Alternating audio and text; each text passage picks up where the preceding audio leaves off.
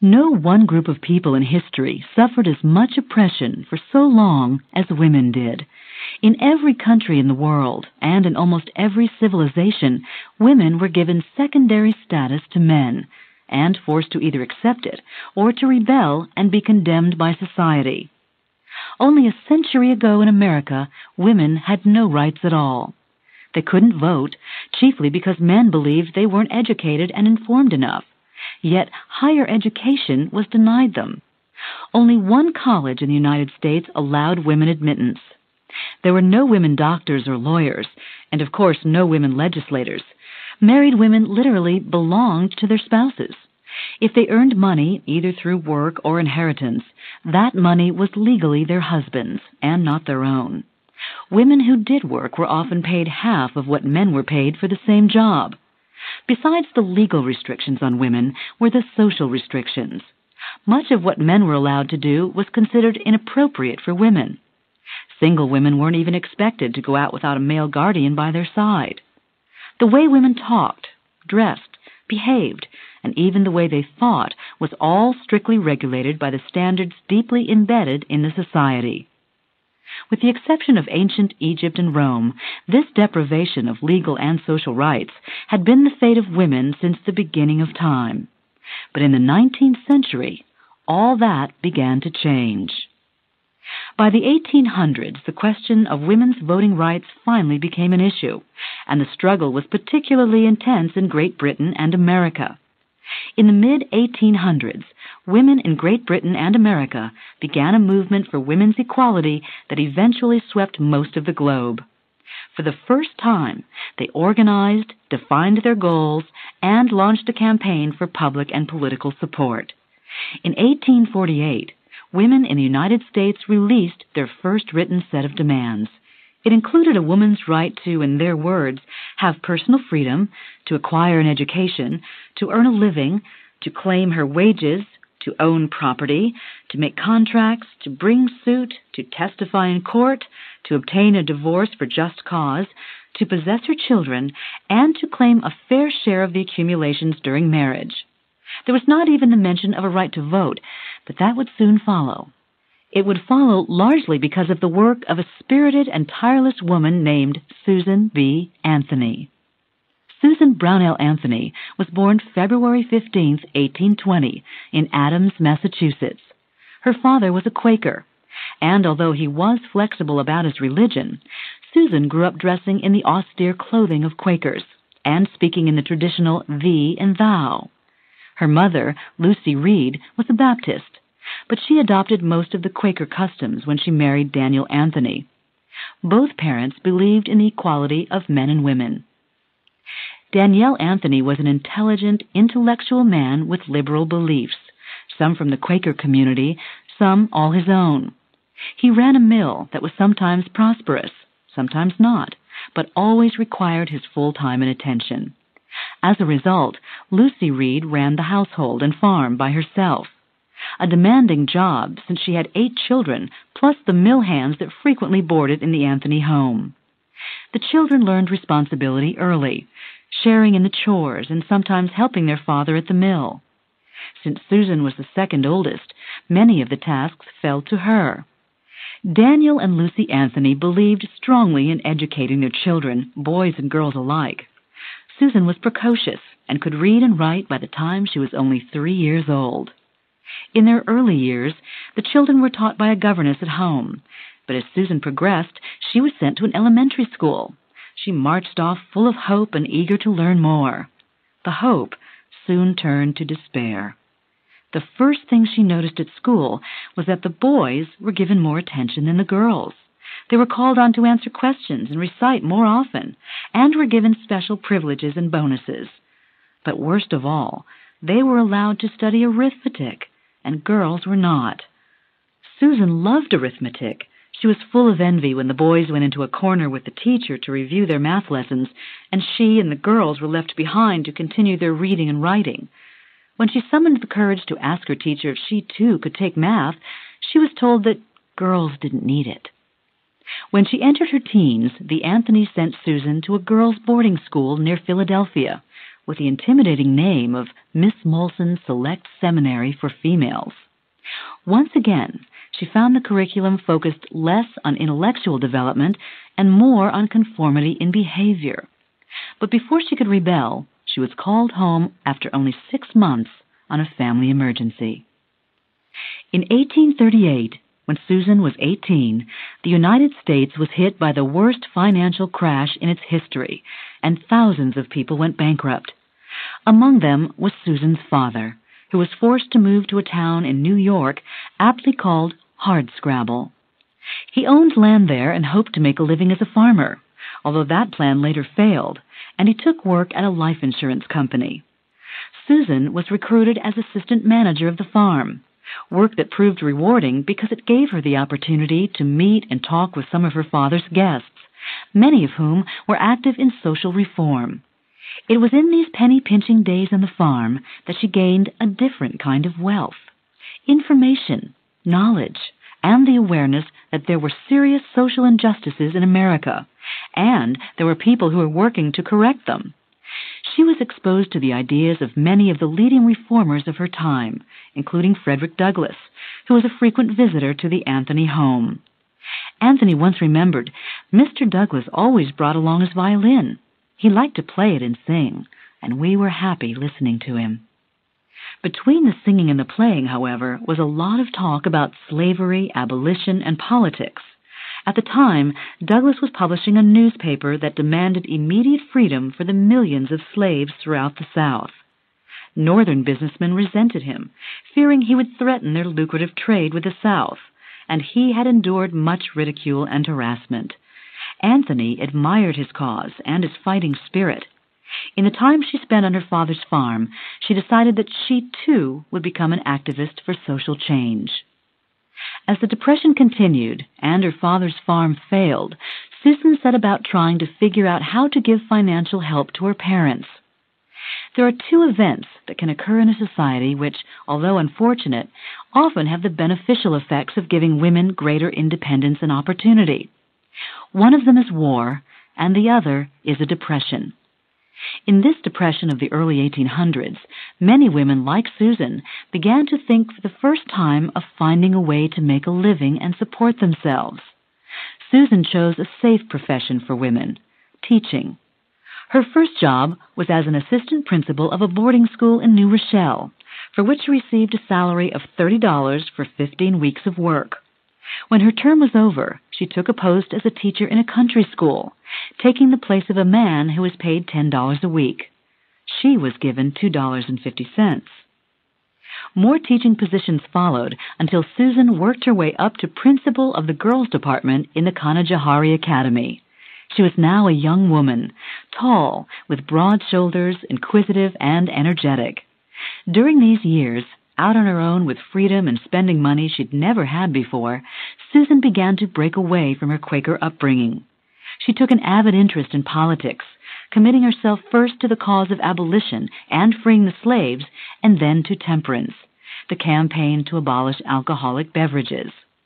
Although temperance seemed like a rather puritanical cause today, in the 1800s, heavy drinking was a serious social problem, with repercussions in the family and the workforce. While she campaigned for these two causes, Anthony also had her mind on the many inequities she'd seen in the employment of women, both in her teaching profession and at her father's mill. As yet, she was unsure what to do about the problems or how to approach a solution. There were other women, however, who were about to find a way. In 1848, Elizabeth Cady Stanton and Lucretia Mott held the now famous Seneca Falls Convention, nicknamed the Hen Convention by male critics. It was the first organized attempt to bring women together to discuss their oppression and come up with a proposal for action. The goal of the meeting was to focus on social, civil, and religious freedom for women. Anthony heard about the convention from her family, which always kept informed about reform movements, and decided she would attend. While taking a walk in Seneca Falls with a friend, she was introduced to Elizabeth Stanton. It was the beginning of a friendship and working partnership that would last over 50 years. At first, however, Anthony wasn't interested in joining the women's movement and decided instead to put her energy into the temperance fight. She joined the Daughters of Temperance, a local organization, then battled her way up to the state level. Abandoning her teaching job, she founded and devoted herself full-time to the Women's State Temperance Society of New York. Anthony had no particular speaking abilities, but over the years she trained herself to become a forceful, dynamic orator. She also learned to be a persuasive writer, but her greatest assets were her organizing abilities and her phenomenal energy, which never diminished in over 60 years of political campaigning. It was her work in the Temperance Society that finally led Anthony to the women's movement, not because of any affinity between the two groups, but because of her troubles with the men in temperance work. There, just as she'd found in schools, the men called all the shots. They wouldn't allow the women to work side by side with them, refused to let them do any public speaking, and relegated them to behind-the-scenes paperwork. Anthony, as dedicated to the cause as the most dedicated man, became frustrated and impatient. She was beginning to listen to her friend Elizabeth Stanton when she told her the fight for women's rights was the real fight. It was the issue that affected every other. Finally, exasperated with her restrictions in the Temperance Society, she shifted her heart and energy for the final time to the cause of the emancipation of women. One of her first goals, because of her own personal experiences, was to reform the education system. She campaigned for women's rights in the New York Teachers Association and forced through a vote that allowed female teachers to share in all the privileges and deliberations of the organization. By the time she was in her 30s, Anthony was committed full-time to the women's movement. At first, she played a secondary role to Elizabeth Stanton, who was older and had been leading the movement for years before Anthony arrived on the scene. But gradually she became the guiding energy and intellect in the group. They were in some ways an unlikely pair, even to look at. Stanton was short and plump, with twinkling eyes and curly hair. Anthony was lanky and angular, with a serious expression and spectacles. But they shared brilliant minds, dedication, and the courage of conviction. For much of this time, Anthony lived with Stanton and her lawyer husband, so they could work together more efficiently. They wrote speeches, organized local groups, drafted petitions, and went on the road to try and drum up support and help raise women's consciousness. It was a demanding life, particularly so for Stanton, who was also raising 7 children. Frequently, it was Anthony who stayed home and took care of the children and household chores, so that Stanton, who was a better speaker, could go campaigning. Anthony was dubbed an old maid by now. In those days, women not married by 30 were considered to have missed their chance. Most were married by their early 20s at the latest. She was ridiculed by male opponents, as feminists often were, as having adopted the women's cause because she was so unattractive to men. This, of course, was absurd. In truth, Susan B. Anthony had many suitors when she was young, but had been put off by the institution of marriage itself, which she felt doomed women to a life of drudgery and confinement. She came to feminism, as all the early crusaders, from a genuine sense of injustice and a burning desire to liberate her gender. In the 1850s, Anthony and her colleagues found a uniform to express their cause: bloomers. Bloomers were really loose trousers gathered at the ankles and worn underneath a dress. They were named after the feminist Amelia Bloomer, a friend of Anthony's, who publicized them in the paper she edited at Seneca Falls. The beauty of the bloomers was that they replaced the tight, uncomfortable corsets women had been locked in for generations. Thus, they became a symbol, a protest against not just constricting clothes, but constricting attitudes. Women in the 1800s put on bloomers in much the same spirit that women in the 60s took off bras. When Anthony donned her bloomers, she also cut off her luxurious brown hair as further protest against stereotypes. Unfortunately, the bloomers were too effective. She, like other feminists, found that the public was paying too much attention to the costume and not enough attention to the issues. Young boys in particular liked to follow women wearing bloomers and repeat the popular and derisive chant, Gibbery gibbery gab, the women had a confab and demanded the rights to wear the tights gibbery gibbery gab. Distressed by how her fashions had become more important than her words, Anthony went back to the bulky layers of long skirts and petticoats. In the year 1866, Stanton and Anthony founded the American Equal Rights Association in order to work for women's suffrage. The early work in the women's movement was slow and frustrating. It was held back by lack of funds as much as from opposition. To Anthony, the root of the problem was obvious. Few women had money of their own to donate to the cause. She decided it was time to take the issue directly to the state legislature and force a bill that would alter the status of women, at least in New York. Right off the start, she told the legislators that she would be back every year, year after year, until such a bill was passed. And that's exactly what happened. Every session, for 10 years, the legislators expected Anthony at their door, and every session she was there. For all those years she lobbied tirelessly, traveling about in all kinds of conveyances and weather, spending long nights writing and working over tedious details, and journeying to other states where women had taken up the crusade. Then, in 1860, just as the nation was about to head into a civil war fought for the rights of another minority group, New York passed a law making the first changes in the status of women. It stated that a married woman could control her own property, her own earnings, would have joint guardianship over her children, and would be granted many of the other economic demands Anthony and her colleagues had fought so hard for. Inspired by this victory in New York, women's groups in several other states began campaigning for similar bills, many of which were enacted. Throughout all her campaigning, Anthony had to endure vicious and often personal attacks by the media and by opponents. The New York World described her as lean, cadaverous, and intellectual, with the proportions of a file and the voice of a hurdy-gurdy. A Detroit reporter wrote, "If all women's writers look like that, the theory will lose ground." Anthony maintained her dignity throughout these attacks and was far more concerned with the assaults on the issues themselves. The New York Sun scoffed, "What are the rights which women seek? The right to do wrong." Many a woman slammed the door in her face, too, snapping, "I have all the rights I want. I have a husband to look after me." So much opposition was there that in some towns Anthony was denied the use of meeting halls. One 13-year-old girl who went to hear her recorded in her diary, "Susan B. Anthony talked very plainly about our rights and how we ought to stand up for them, and said the world would never go right until the women had just as much right to vote and rule as the men. I could not make grandmother agree with her at all, and she said we might better all of us stayed at home." Grandmother wasn't the only problem. The press and the legislators were an even bigger problem. One lawmaker wrote in response to her efforts, "The ladies always have the best places and choicest tidbits at the table.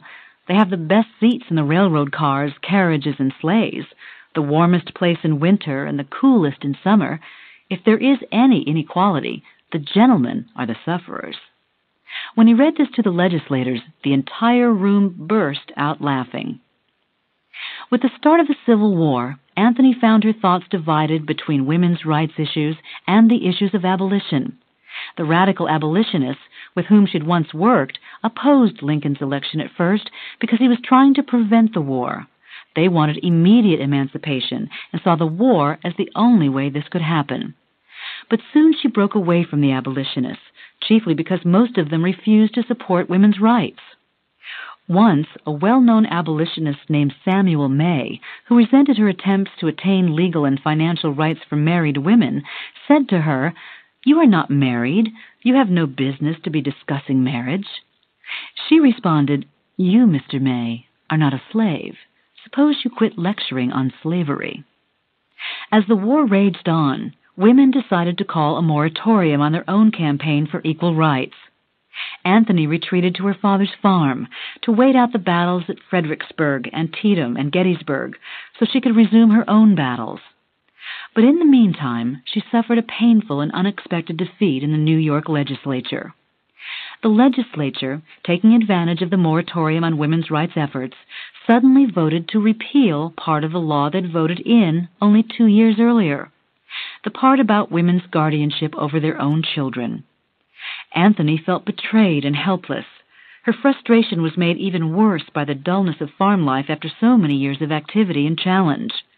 She wrote in her journal, "Tried to interest myself in a sewing society, but little intelligence among them." To keep her intellect sharp, she read the novels of George Eliot and poetry by Elizabeth Barrett Browning, but mostly she waited. The wait was over in 1863, when President Lincoln released his Emancipation Proclamation, giving feminists a new forum for their own issues. "If slaves can be freed, women can be freed," said Anthony. "If this is a government by the people, for the people, then those people must include females." With Stanton at her side, Anthony organized large numbers of women to fight for a constitutional amendment abolishing slavery, an issue they felt was deeply tied in with their own. An amendment for black people could surely be followed by an amendment for female people. Stanton and Anthony gathered so many signatures, they ended up playing a key role in the passage of the 13th Amendment, which abolished slavery in America. But when they read the follow-up amendments, the 14th and 15th, they were filled with despair. These amendments stated that civil rights were to be given to all citizens who were male.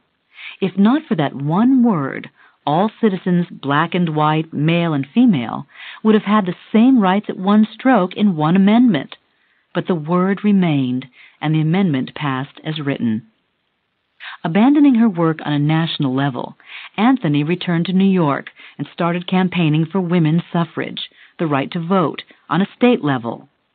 It was during this period that she had her famous exchange with the powerful newspaper publisher Horace Greeley.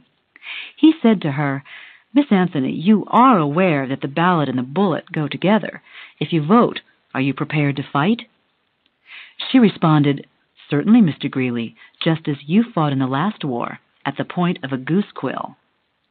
Greeley was one of the leaders in the campaign to stop Anthony and block the efforts for votes for women in the New York State legislature. There were discouraging years for Anthony, in which little noticeable progress was made, and the opponents always seemed to have more power, more money, and greater access to the public. In response, she decided to fight back on their terms. She started her own weekly newspaper called Revolution. It was a little smaller than one of today's tabloids and bore the motto, "Men, their rights and nothing more. Women, their rights and nothing less." The paper had been financed by a wealthy benefactor named George Francis Train, but shortly after it started, he was thrown into prison in England for supporting the cause of an independent Ireland and was unable to send her any money. She worked day and night trying to save the paper, soliciting subscriptions and possible backers. She even went to the White House to ask President Johnson to buy a subscription. She complained later, "I waited 2 hours in the anteroom among huge half-bushel spittoons and terrible filth, where the smell of tobacco was powerful." When she did get in to see the president, he showed no interest in signing. But she hammered away at him until, as she reported, he signed his name Andrew Johnson with a bold hand, as much as to say, anything to get rid of this woman. In spite of the president's subscription, and in spite of numerous loans, Anthony couldn't keep her paper afloat. When she had to close it in 1870, she was so disappointed, she wrote, "It was like signing my own death warrant." By the time she suspended publication, the paper had gone $10,000 into debt. Anthony took the responsibility of the debt entirely upon herself, saying, "I will work with might and main to pay every dollar of this honest debt." She spent years paying it off, mostly with her public speaking fees. Throughout the many years she worked on women's rights, Anthony lived barely above the poverty level. She had only a small inheritance left by her father and whatever she could earn on a lecture circuit. In addition, she gave much of her money away to women who couldn't afford to travel to the conventions and lectures of the organization. All this time, she was also writing a massive book entitled The History of Woman Suffrage, on which she collaborated first with Stanton and later with 2 other feminists.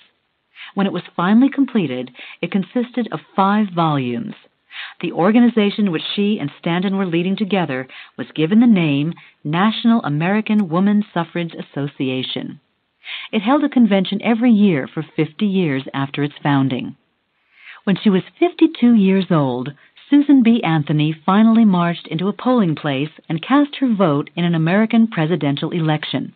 It wasn't because an amendment had finally been passed giving women the right to vote, for the year was still just 1872.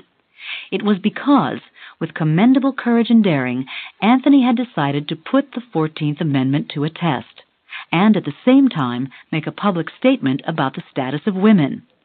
After she voted, she was arrested and later taken to court and tried for violating the Constitution of the United States.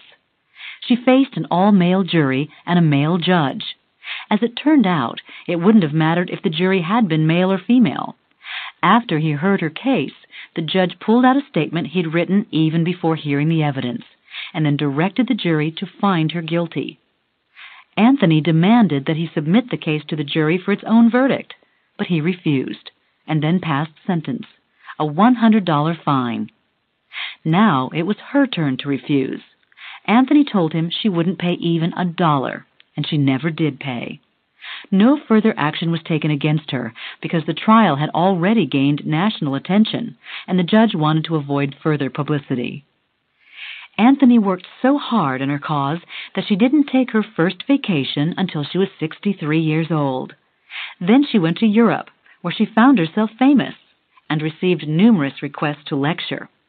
She was particularly well received in England, where the feminist movement was almost as strong as America's, thanks largely to the efforts of Emmeline Pankhurst and before her, John Stuart Mill.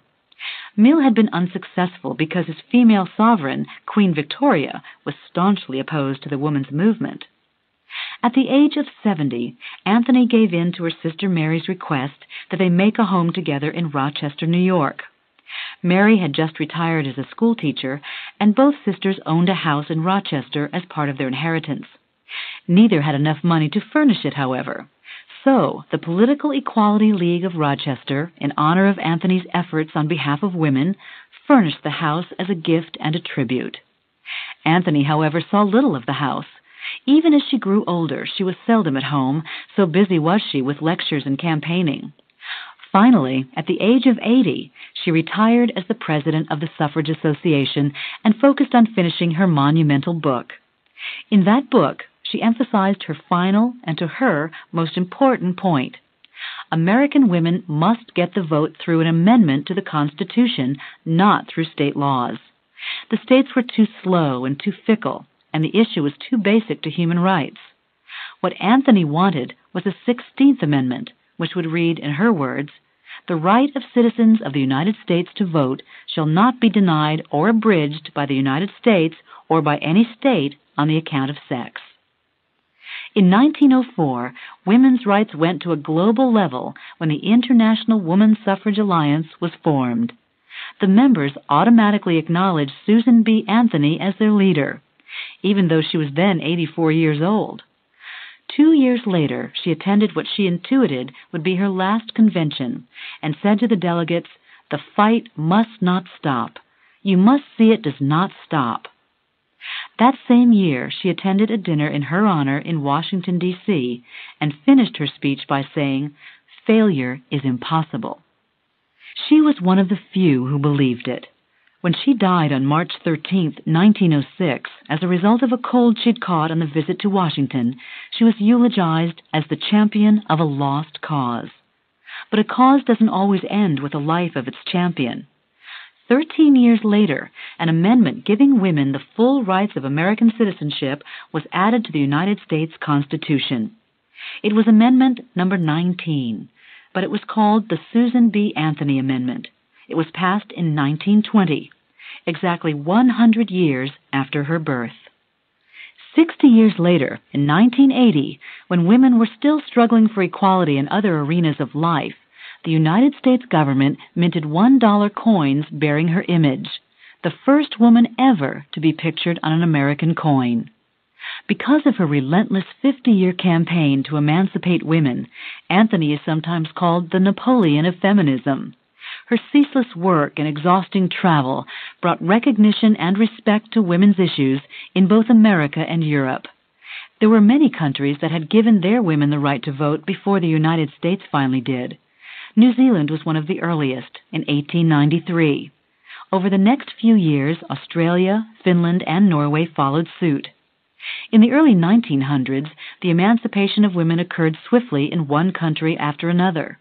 Russia, Canada, Germany, Austria, Poland, Czechoslovakia, and then finally the United States in 1920. The last remnants of opposition had broken down after women had played a major and critical role in World War I, both at home and overseas. After the United States granted women the right to vote, suffragette movements in still other countries gained momentum, and women were soon voting in Great Britain, Burma, Ecuador, South Africa, Brazil, Uruguay, Thailand, Turkey, Cuba, and the Philippines. After World War II, France, Italy, Romania, Yugoslavia, and China joined the group, then India and Pakistan. In another decade, the total had reached more than 100. In a period of a little over 40 years, most of the civilized world had overturned a social system that had endured for thousands of years. Except for some of the Arab nations bordering the Persian Gulf, women today have voting rights in almost every country in the world. Nowhere was there a stronger, more united example of the struggle for women's rights than in the United States. No movement in history so radically altered human relationships and the structure of society as the movement for women's equality. And nowhere was there a leader who personified the determination and courage of that movement more than Susan B. Anthony.